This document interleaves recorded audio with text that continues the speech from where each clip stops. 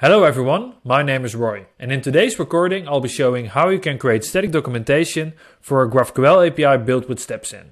And for this we'll be using a tool called StepZen. So more about the tool later.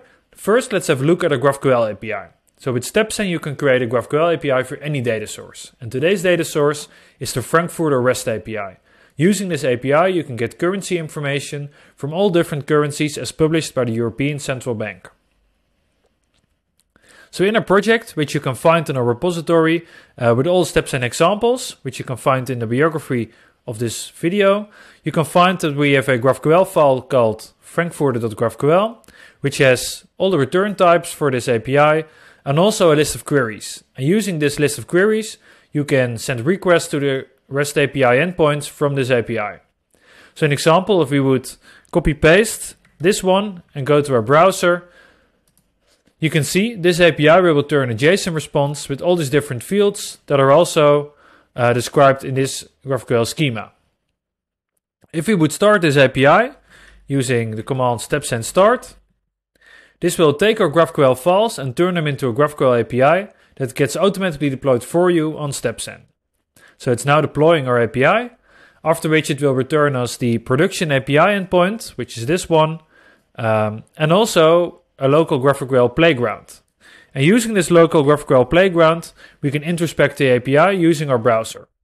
So this is the GraphQL playground as you often see it, and people often use this to document their GraphQL API. So you would have the documentation tab here with all your queries. So these are all the queries that are also in our project files, and also the return types for these queries. An example, the Frankfurter historical rates, we return these fields with these values. So this is a very nice way to document your GraphQL API, and it's something we often see. And using this documentation, we can easily figure out what type of queries we can send. So we can do, an example, this query. I usually just copy paste it like this. Frankfurt historical rate. So from, we would be going from euros to, let's say, US dollars for an amount of 1 and the date. Maybe let's just try today. And then our return, of course, will be something like the amount, the date, and of course the rates, because we want to know the value of €1 in US dollars today.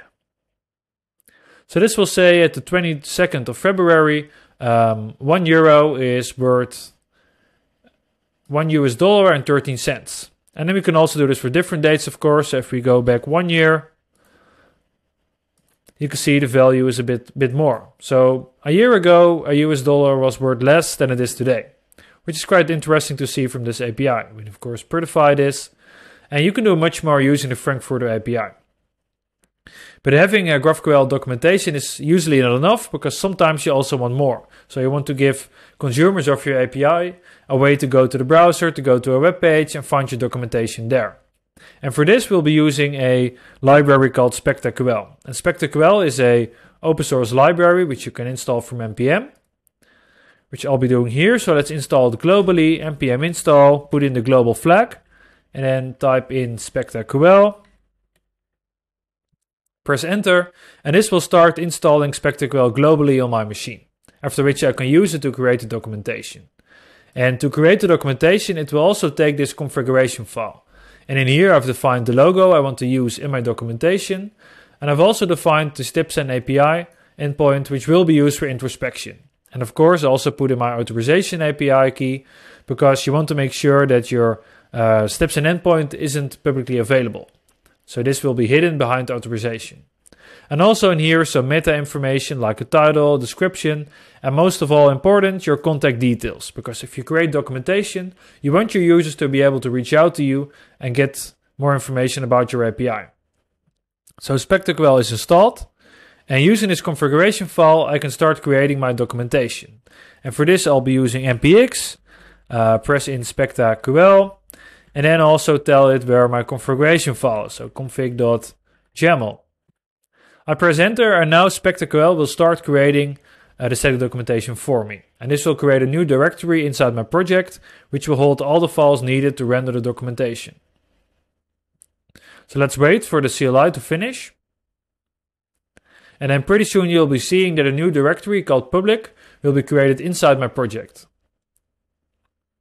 It is all completed, and now we can see this directory public is here with images, which is my logo, some JavaScript files, some style sheets, and also an index.html file. And this index.html file is my actual documentation. So I would go here, I already loaded it for you. You can see my documentation is being loaded here. It says StepZen Frankfurter API, it has my logo, and then it has all my different operations, which are just queries. If you would go here, you can see it has my API.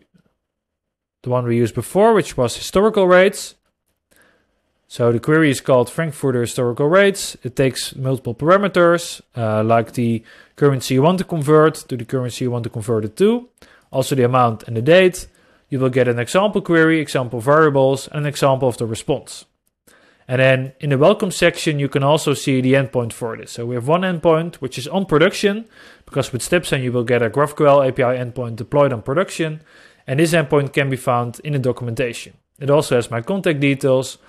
And besides the operation, which are now just only queries, you also get all the different types. So you will have the default scalar types, which are Boolean, float, string as well. And then also custom scalars like Frankfurter historical rates, which is a type I created myself.